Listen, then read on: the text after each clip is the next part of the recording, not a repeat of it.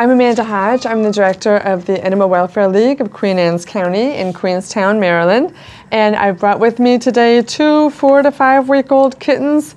We've had them for about 2 weeks, and they're part of a litter of 5 that came in without their mom, so we've been raising them in hopes that they'll get a good home.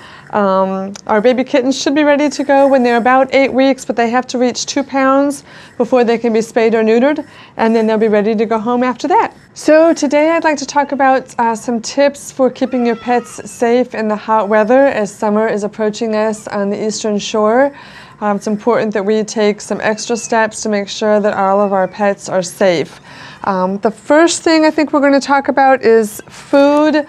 In the heat, your pet may eat less than it normally eats, and that's okay. You need to keep an eye on making sure they're getting the right nutrients, though. One thing that I always look for is in the food I'm feeding my pets, I always look for the first 3 ingredients on the bag or the can, and if it's something I would eat, then I think it's something that my pet should eat. If your pet is really significantly eating less in the heat, you may want to really bring them inside and make sure that they've cooled down because we don't want to deprive them of the nutrients that they need.